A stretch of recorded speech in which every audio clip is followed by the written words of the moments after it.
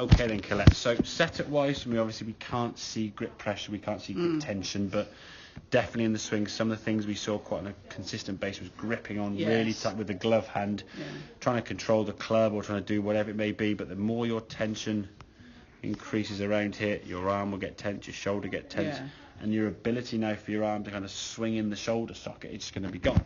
So the takeaway now on this was actually not bad at all. Okay, we took the golf club back, a nice good hinge of the wrist, keeping the width there, get the nice L position we discussed in the past. This one here on the way back wasn't quite as good, I wouldn't have said, and does hinge a little more up here. Not too bad, I've seen a lot worse from you, but there, that was not your best, but there's daylight there between your hands and your torso there, okay? So far good.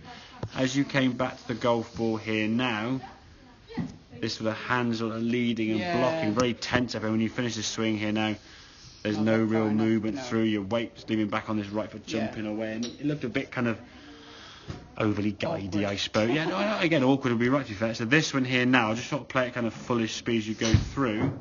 There's a bit of a swish through there, as we can see as you come to impact, okay? From here, swish. So your body now is kind of rotating, good strike of the ball, and twist. You can see your left hand now at the back of the left hand, so the logo now is aiming more towards the target, so the club's doing the same as well.